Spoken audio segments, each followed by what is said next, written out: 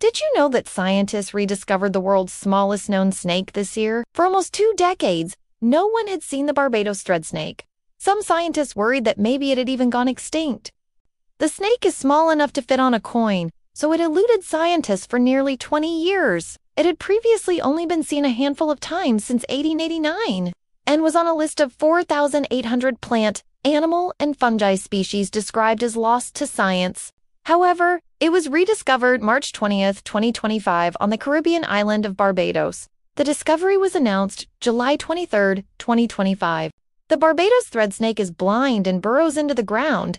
Its diet consists of mostly termites and ants. It lays one single large egg, and the resulting offspring is typically about half of the length of the mother.